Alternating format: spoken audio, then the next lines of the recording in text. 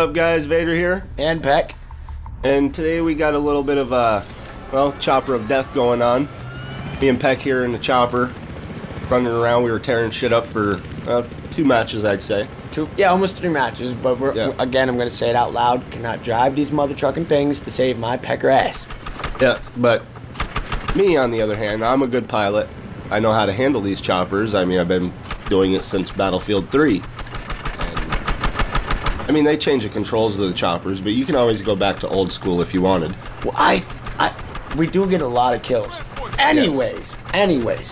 So what's been going on with your week? What's been going on? So we've been playing Rainbow Six Siege, the beta. Yes, Rainbow Six Siege beta. At first, it was really difficult to get into. Didn't know what was going on. Well, the first thing that bothered me was that everybody didn't get in.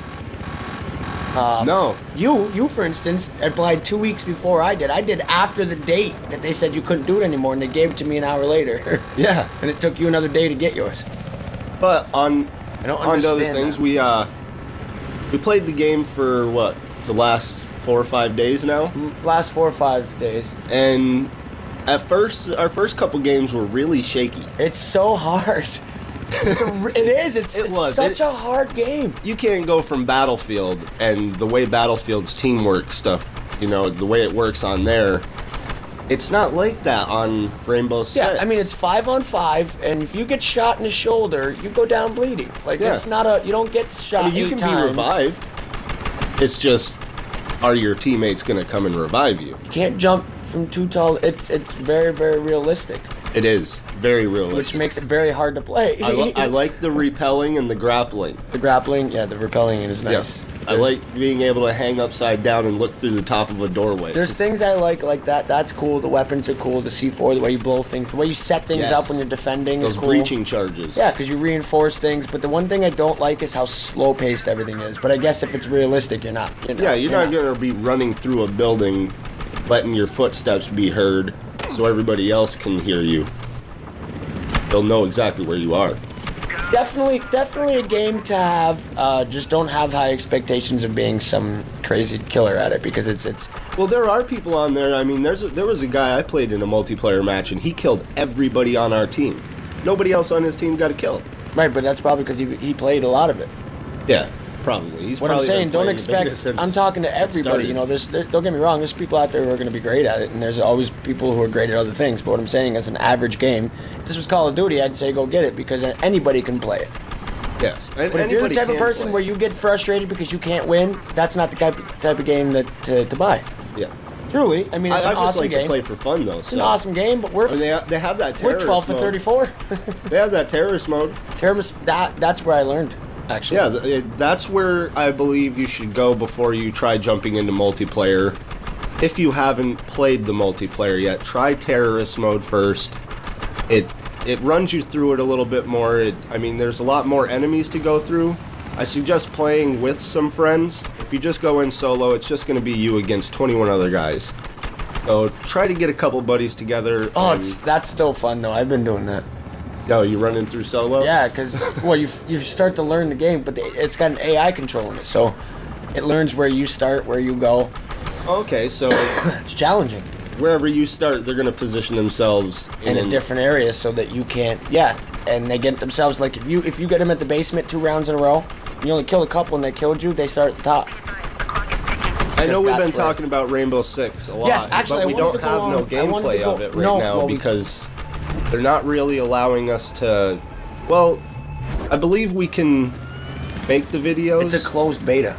Yeah, but I believe we could still do it. We'll have to do more research on it. But anyway, just the release the other day was 2K16. Yes, NBA 2K16 just released officially on the 29th. I've had it since the 25th. Been playing the hell out of that game, and I gotta tell you, NBA 2K did an amazing job on this game. 5 stars. 5? I'd give it 10. Wow. Only because 10 stars though? The storyline in this one is so much better. Spike Lee did an amazing job on this story. I have seen your footage of it, and I have watched you play it, and it is like watching a movie. It is. Yeah, I sat down and I watched and I said to myself, like, now there are some parts in the story I'm not going to give you full details in it because I'd like everybody to experience it. Like everybody to experience it for themselves. But there's, you know, you're going to laugh. There's going to be moments in there that's going to fucking grip you right by the heart, you know? But there's just so much stuff going on with the game. There's so many different things you can do. Oh, the my store, the my court. You can, yeah, the creation of your own court alone. There's so many different things you can do. The my team has gotten way better. How is the online though? Oh, the online? I haven't really tried that yet. I've been digging into the 2K15 though. I've been digging into the my player quite a bit. So now, we both played a lot of 2K15. Yeah, I don't know what kind of bugs or glitches or if they still got that. We got to the point where we could not play no more because it was just not. Yeah. It wouldn't work. I don't know if they got that zigzag cheese anymore or what. I don't know what kind of stuff they got in the online yet because I haven't really delved into it too much. I mean. So that's the question to myself then. Is this like another Call of Duty? Did they storyline? No, because you see, the storyline only goes through until you get through your first year of the NBA. Then once the NBA that's done, the official storyline's done, you still have a storyline that continues, but that's on you on how you want to approach it. See, I'd like to think though, because you have my court, able to upgrade it and things like that. That's got to be, if they had to have worked on it in some way, because that's where you play multiplayer. Yes, well now it's called the NBA 2K Pro-Am, and you get to create your own jerseys, your own name. You can download your own emblems. But on the other hand, we're gonna have to end the video, guys. Yep. I hope you guys enjoyed. If you did, leave a like, comment, and go ahead and pass it on. Yeah, subscribe, like, share. Later.